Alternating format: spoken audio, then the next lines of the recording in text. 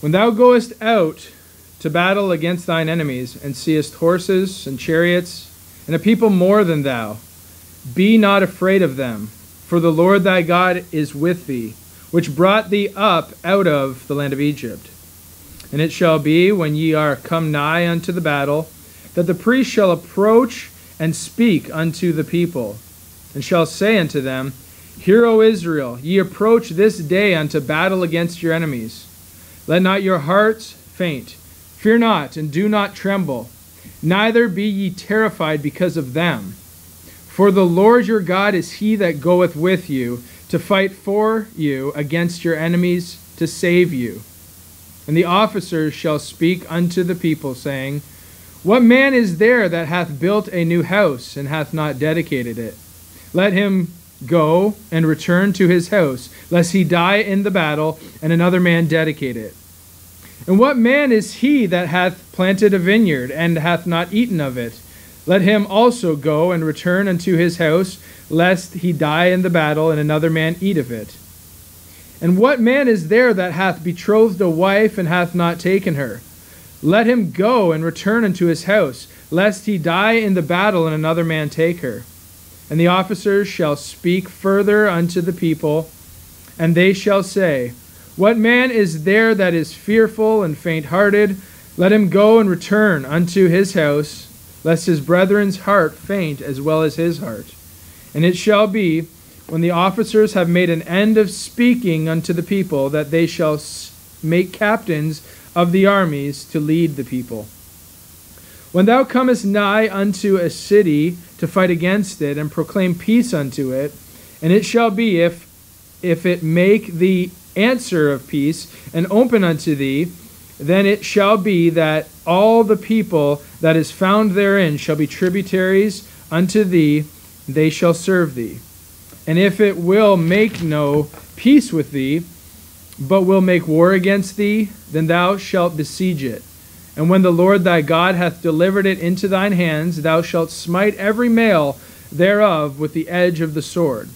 But the woman and the little ones and the cattle and all that is in the city, even all the spoil thereof, shalt thou take unto thyself, and thou shalt eat the spoil of thine enemies, which the Lord thy God hath given thee. Thus shalt thou do unto all the cities which are very far off from thee, which are not of the cities of these nations, but of the cities of these people, which the Lord thy God doth give thee for an inheritance. Thou shalt save alive nothing that breatheth, but thou shalt utterly destroy them, namely the Hittites, and the Amorites, and the Canaanites, and the Perizzites, and the Hivites, and the Jebusites, as the Lord thy God hath commanded thee. That they teach you not to do after their abominations, which they have done unto their gods. So should ye sin against the Lord your God. When thou shalt besiege a city a long time, in making war against it to take it, thou shalt not destroy the trees thereof by forcing an axe against them, for thou mayest eat of them. And thou shalt not cut them down, for the tree of the field is man's life, to employ them in the siege. Only the trees which thou knowest that they be not trees for meat, thou shalt destroy and cut them down, and thou shalt build bulwarks against the city that maketh war with thee, until it be subdued. So here we have a portion of Scripture dealing specifically with wars and how Israel ought to fight these wars. Now he's describing two different types of groups that they would go up against. First being the nations that are far off from them, and secondly being the nations that are within the land that the Lord gives them as an inheritance. That land that they're to inherit, again, we remember, is a land that they're not going to fight hard for. They wouldn't necessarily even fight for it if they would just go by faith and allow God to remove them out of that promised land before they entered in. But here, nevertheless, he gives some examples about how to deal with these types of situations. Verse 1, here's the setting that is described. It says, when thou goest out to battle. So we're talking about going out to battle. Are you going out to battle this day? This would be where they would turn. They would decide that they were going to go to battle, and they'd be like, okay, what are we going to do? Deuteronomy 20 is going to give us the key of what to do in these situations. Are you going out to battle this day? When thou goest out to battle against thine enemies, and seest horses and chariots, and a people more than thou, be not afraid of them. For the Lord thy God is with thee, which brought thee up out of the land of Egypt. Recently we had a memory verse that said, the Lord thy God is with thee, whithersoever thou goest. And we're not to fear, and we're not to be afraid and be confounded when we do find ourselves in battles. He says here, you are going out to battle against enemies. Not only that, though, they have horses, they have chariots, and they're described as being a people more than thou. In other words, they're outnumbered, they're out-horsed, they're out-charioted, if that's a word. They've got more against them than they have for themselves. But the command nevertheless remains, be not afraid. And how often in the Christian life are you standing against the odds? You're standing as one against many in the stands that we do make in the battles in our life, and it seems like everything's against us and we're at a loss and we're going to lose this battle. Nevertheless, God has the same command for us. He says, be not afraid of them, no matter how many they have against you. And how can that be the case? We're outnumbered, Lord. We are weaker than them. They are stronger than us. They have more battlements than us. They have more horses, more at their disposal. How can we not be afraid? Well, the reason is because the Lord thy God is with thee. The Lord thy God is with thee. The Bible describes that God is able to save by many or few. There's numbers are no issue to the Lord God. We're going to find that out here because he takes what would be a great big army, which is still less than that of the enemies, and he starts to dwindle it down at the command of the officers here. So let's look at some practicals. They begin in verse 2. It says, and it shall be when ye are come nigh unto the battle, that the priest shall approach and speak unto the people. So here's some practicals. This priest, the spiritual leader, he comes, and essentially what happens is he just expounds unto the people the biblical truth that is presented in verse 1. Be not afraid. Why? The Lord thy God is with thee. Watch verse 3, how that carries out. And he says, and shall say unto them, hear, O Israel, ye approach this day unto battle against your enemies. Let not your hearts faint. Fear not, and do not tremble, neither be afraid because of them. For the Lord your God is he that goeth with you to fight for you against your enemies to save you. And so the priest comes out and takes that little spiritual truth there of verse 1 and expounds it unto two different verses there unto the people to give them encouragement. He says, don't let, or don't allow, don't permit, don't suffer your heart to faint, don't suffer your heart to fear, don't suffer it to tremble or be terrified. You ought not allow that emotion to enter in your heart at any time. Doubting, fearing, trembling, being terrified because of them. Certainly these attributes you can give to God. You can faint before him, fear and tremble and be terrified before the Lord your God. He's the only one that deserves that right place in your heart. But because of them, you need not fear. If you're on the Lord's side, you need not fear what any man can do unto thee. The Bible is clear in that promise. Now keep your finger in Deuteronomy chapter 20. I'm going to go for a little bit of a segue over to Psalm 27. Psalm 27. And if you do have a book, Mark, you can keep one there in Psalm 27 because I'll be back there for the second sermon. But I just want to deal with a little bit of what God is saying. He says, hey, be not afraid because of them. And certainly there are going to be times when you'll be outnumbered, when you'll be seeming like you're losing in the battle of life here. But God still commands, be not afraid. Psalm 27 in verse 10, it says, when my father and my mother forsake me, then the Lord will take me up. In other words, when you're forsaken, when you're all alone, when you've got nothing that is on your side, when you seemingly have no cause to fight this battle, when you're forsaken utterly, that's when God will take you up. He will lift you up and bear you in those times.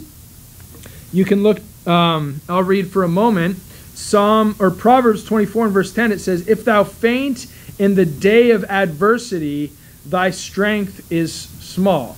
And we need to put our trust in our strength in something bigger than us. We need not faint because we've trusted in God who is bigger and greater than us and bigger and greater than any of our challenges. If you're finding yourself fainting when adversity comes your way, look at what your strength is. Look at where you're putting your strength. Verse 20, or chapter 27 there, and in verse 1, the Bible says, "The Lord is my light and my salvation. Whom shall I fear?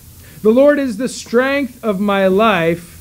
Of whom shall I be afraid? When the wicked, even mine enemies and my foes, came upon me to eat my flesh, they stumbled and fell.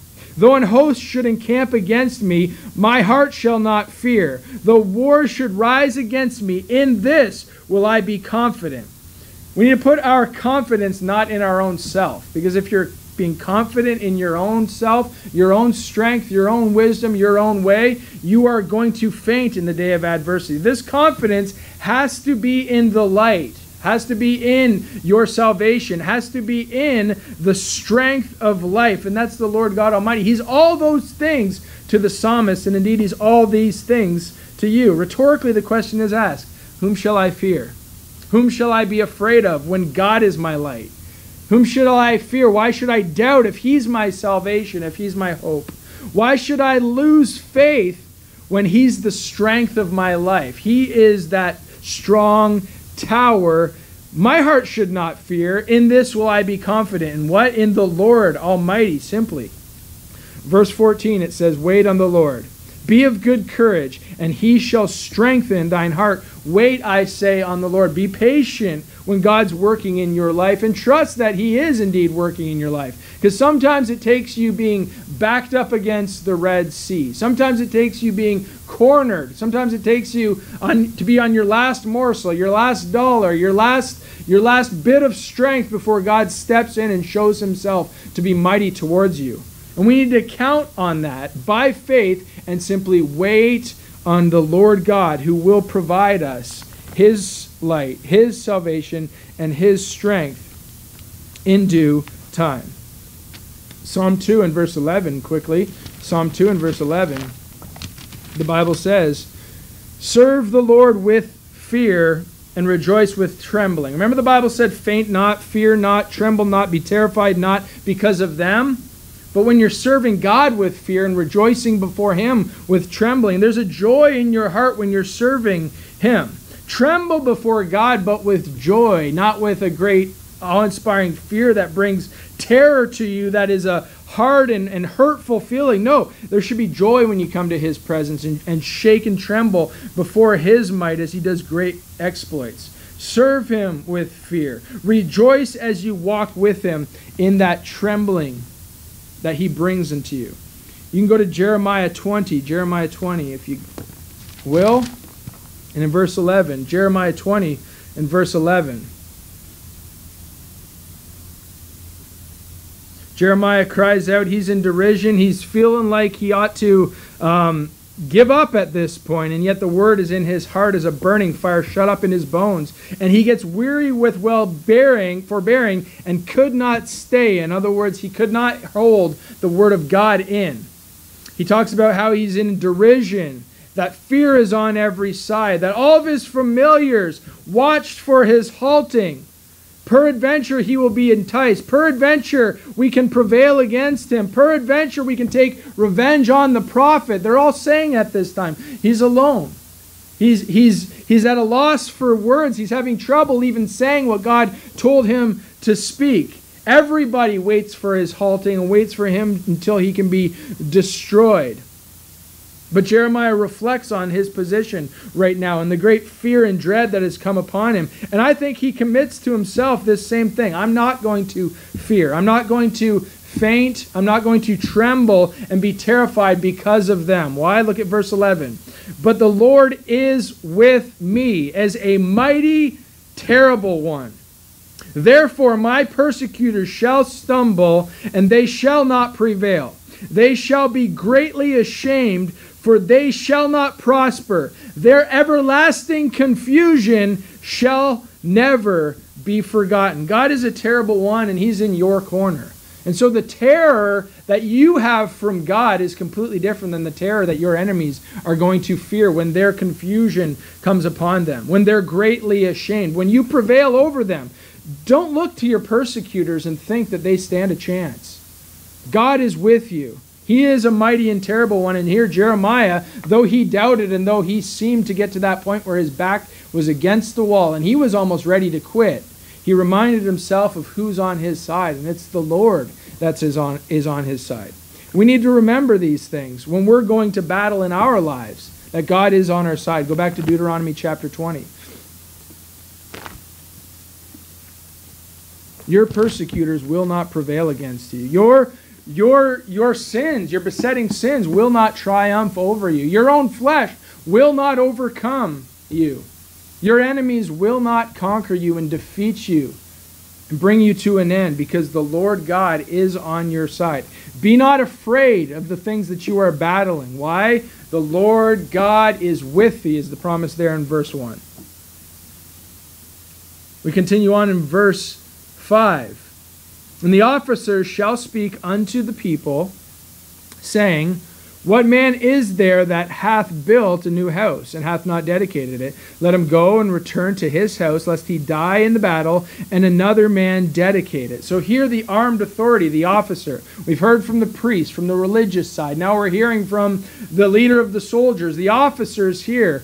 And they come out, and they're not desiring to gather more people to the battle. It's completely opposite. They're trying to gather the right people to the battle and weed out the people that need not go and face this enemy. They speak, and here's 3 different exemptions from the battle that's before them. The first is that a man that hath built a new house, if he had not dedicated it, go, lest another man dedicate it.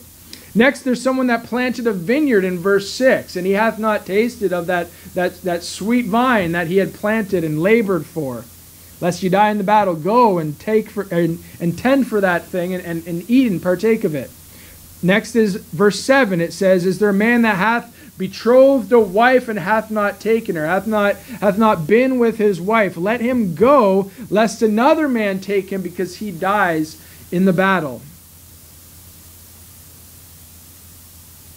And I know the Bible promises in 1 Samuel 14:6 that there is no restraint to the Lord to save by many or few.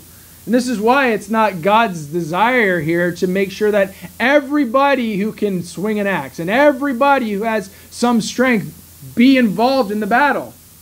God very clearly has some grace for the people that, have just, had a new house made, have just had a new vineyard planted, have just taken a wife, and he says, there's no need for you to go to the battle. Stay back and enjoy those things while your brethren go and fight for you. Certainly there will be another opportunity for them to get into a fight while some of their other brethren stay back. And God here is just showing he's being reasonable. Everybody doesn't need to get into the fight. Why? Because there's other duties for other people. Sometimes the ladies stay home from the battle so that the men can go out and get into the fight. Soul winning or whatever we want to talk about, serving God in different ways. There's sometimes that we divide and conquer in different things, and somebody really gets involved in some activity in the church and other people sit back and rest. We read in Samuel there, dealing with David, that those that went to the battle and those that stayed behind and had jobs that they took care of at home, they reaped of the same reward. God is not in the business of saying, oh, you did more, so you get more. Now, everybody's going to equally partake of God's blessing when they're involved in the battle. And you can be involved in the battles that this church is involved in, even if you're not necessarily front line in the battles. You can pray, you can encourage, you can strengthen other people. There's so many ways to get involved. And here, God has some stay back and partake of some things that they would like to enjoy at this time. Ultimately, verse 8 gives you another group of people that should stay back. And it says, and the officers shall speak unto the people, and shalt say, what man is there that is fearful and faint-hearted? Let him go and return into his house, lest his brethren's heart faint, as well as his heart. God doesn't want fear in his fights. He doesn't want fear involved in his battles. The command at very first verse was, be not afraid of them. And if anybody is afraid, the thing about fear is that it's contagious. If one of us is going to start having our knees knocking and getting worried and concerned, eventually all of us will be concerned in the same way about things that go on before us. Have you ever experienced that when you're out in a dark path and you're usually all pretty confident until one person hears like a branch crack?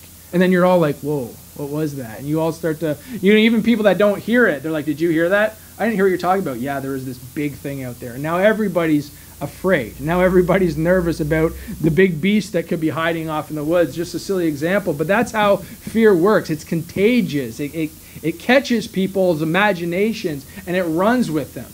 We're to cast down every imagination, but we're also frail enough that sometimes our thoughts get the best of us, don't they?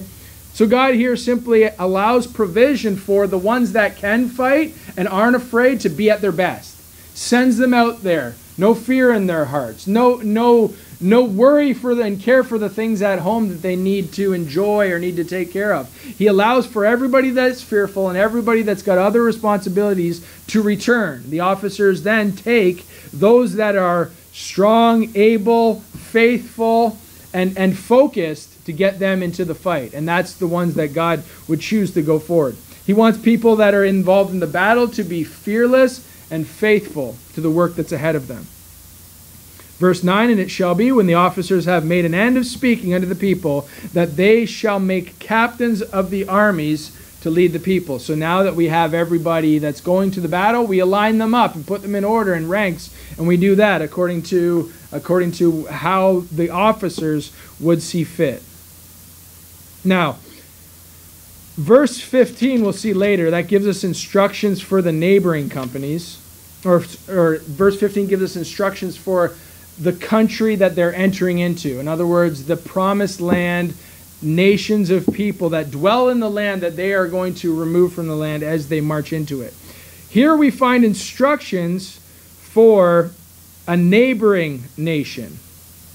Okay, so we continue on in verse 10. It says, when thou comest nigh unto a city to fight against it, then proclaim peace unto it. Okay, so Christians ought not go and just get into every fight we can. Proclaim peace unto it. So they've approached unto a city that's on their borders. From whatever reason, it's a neighboring city, and the time has come to go out to battle. That's what verse 1 says. We're going to go out to battle. But they don't just charge in and then destroy right away. They seek peace. And the Bible records that Christians ought to, as much as in us is, live peaceably with all men. They're going to find if there's some sort of resolution that they can make. They proclaim peace unto this nation. Verse 11, it says, and it shall be, if it make the answer of peace, and open unto thee, then it shall be that all the people that is found therein shall be tributaries unto thee, and they shall serve thee. So they will now be under tribute, they will now be under servitude, they will have pay, and they will work, but they will nevertheless be allowed to live and continue on just as they had at the time when Israel arrived. A neighboring city, peace. They say, peace, okay, you can stay here on the edge of our nation. You'll pay tribute unto us. In other words, you pay tribute, we'll watch out for you. Because the promise of God is that Israel is going to be the biggest nation. They're going to be God's nation on earth. They're going to be the salt and light of the earth. They're going to go forward and from one end of heaven unto the other, show forth the righteous works of God, show how to serve God, show people the light that is God, and they were to be an influence in that way. By how they had righteous judgments, all the world was to look at them and go, what nation is there like unto them? And want to essentially fall unto tribute. They come and say peace because of the wonderful testimony of God's people and how God is working in their lives. Everybody ought to look at that example and be like, wow, I want to be part of this great nation. And so we see here that it was no harm for these people to say, yes, I will be under tribute. We will serve with thee. We will come under the wing of the Lord God of Israel, and we will serve alongside you and pay you whatever finite tribute there would be. It's no big deal unto them. But if there's no peace, we'll continue on in verse 12. It says, and if it will make no peace with thee, but will make war against thee, then shalt thou besiege it. Now, a besieging is when you surround, when you starve, and eventually smite a nation. So a besiegement, again, isn't an active form of war in the sense that they just bust the gates open, come in, and just start destroying everybody that's there right off the bat. A battlement or a besiegement is such that they will actually, verse 13 it says, and when the Lord thy God hath delivered it to thy hands, thou shalt smite every male thereof with the edge of the sword. So the besiegement essentially was, they lock in all the ways in and all the ways out, and eventually they just lose out on their stock. They can't go and they can't collect water. They just starve out. And that's how essentially they wait, the people of God, for the people that they are at battle against to simply just give up for lack of resources. And so they're waiting on the Lord at this time. They're simply mounting up against them in a battlement and besieging them and waiting for the end to come. This was how God prescribed that the people of Israel go to battle. And it says, and when the Lord hath delivered it into thine hands. So it's not something that they conjured up of their own strength. Rather, they just simply stood and waited, and God took care of the rest. Great illustration for how we fight our battles. We don't go out and get into every fight. We wait, and we let God do the work. We simply stand and set up the battlement. Verse 13, and when the Lord thy God hath delivered into thine hands, thou shalt smite every man with the edge of the sword. Of course, now the enemy is weakened and ready to be taken out. Verse 14, but the women and the little ones and the cattle and all that is in the city, even all the spoil thereof shalt thou take unto thyself, and thou shalt eat the spoil of thine enemies, which the Lord thy God hath given thee. Verse 15, thus shalt thou do unto all the cities which are very far off from the city, which are not of the cities of this nation. And so this was a way that God could essentially allow for his people, if there was any neighboring nations that proved themselves to be hostile and not willing to follow the Lord God and come under tribute in that way, then God could give the battle to his people, and they could actually grow in influence and in strength as a result of God giving them these cities that are very far off, but not necessarily nigh, and definitely not the nations that are in the place which he promised, the promised land. Now regarding this nation, look at verse 16, it says, but of the cities of these people, which the Lord thy God shalt give thee, or doth give thee for an inheritance, thou shalt save alive nothing that hath breath. So we notice that the women and the little ones and the cattle and all of these different forms of spoil were kept with the other nations and the other cities, but specifically the ones that are within the inheritance, nothing that had breath was to remain. But they were to destroy all forms of life within the nations that the Lord thy God doth give thee. He says that over and over and over. The land that I give thee, you shall remove from thence all the nations there, saving none of them alive. Now, why would that be the case? He refers to them by name here. Utterly destroy them, verse 17, namely the Hittites and the Amorites and the Canaanites and the Perizzites and the Hivites and the Jebusites, as the Lord thy God doth command thee. They were to be removed. They were to be expelled from the land. Nothing that had breath was to remain, but they were to be utterly destroyed. Why would that be the case? Look at verse 18. There was a risk here. There was a potential for infection to enter into them. And it's not a virus, but it's the infection of sin. Verse 18, that they teach you not to do after all their abominations which they have done unto their gods. So should ye sin against the Lord your God. And this is obviously and always going to be the biggest plague on mankind. It's sin and our tendency to sin. We are susceptible to catching that disease more than any.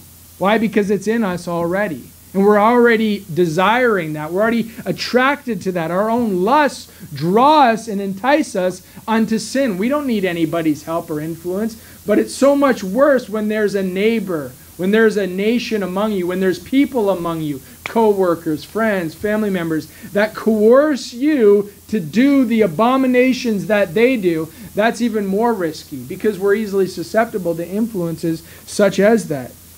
Now regarding this nation in particular, keep your finger there in Deuteronomy chapter 20. Let's go to Leviticus chapter 20. Leviticus chapter 20. And in Leviticus chapter 20, we're going to learn, and we have read this before, certainly, but about these nations. They're not just any nation. They're not just a nation that they happened upon, that happened to be in a land very far off from them, which came into contention with Israel, and eventually they decided to go to war against Israel, and God had it that he would destroy them. No, these nations it's already been decided that they would be destroyed. Even before God showed them the promised land, he promised that the Canaanites, the Hivites, the Jebusites, and all those such nations would be destroyed because God said that it ought be so. And what was the reasoning for that? Verse 22 of Leviticus 20, verse 22, ye shall therefore keep all my statutes and all my judgments and do them, that the land whither I bring you to dwell therein spew you not out. Ye shall not walk in the manner of the nation which I cast out before you, for they committed all these things. Therefore I abhorred them. But I have said unto you, ye shall inherit their land, and I will give it unto you to possess it, a land that floweth with milk and honey. I am the Lord your God, which have separated you from other people. God's desire is that he would put difference between the nations that they're entering into their land and them as they walk in to inherit that land. Why? Because they committed all of these abominations. Verse 23 is so telling, because if you read through Leviticus, the abominable customs and the abominable things, murder, destroying and murdering innocent children, incest, and all sorts of sexual gratification that they took upon themselves as just normal. It was normal for these people to their gods to perform these abominations. And so God had it because of their wickedness that they would be removed. And God decided a long time ago. He's simply now using his people Israel to enter in and dispossess them. We continue on in Leviticus 26. It says, and ye shall be holy unto me, for I the Lord am holy, and have severed you from other people, that ye should be mine. That was God's intent. Deuteronomy 20 was that his people would be his.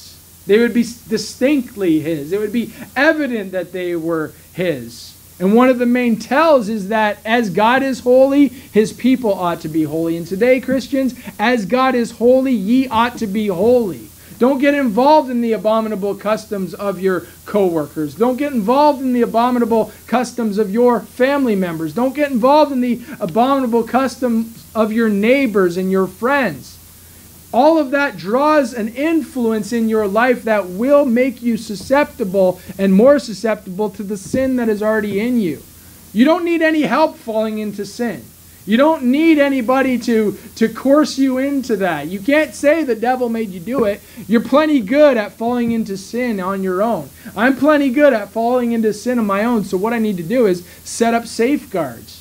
For here, the people Israel, their safeguard was to go in and dispossess everyone that would hinder them from serving God in righteousness and in truth.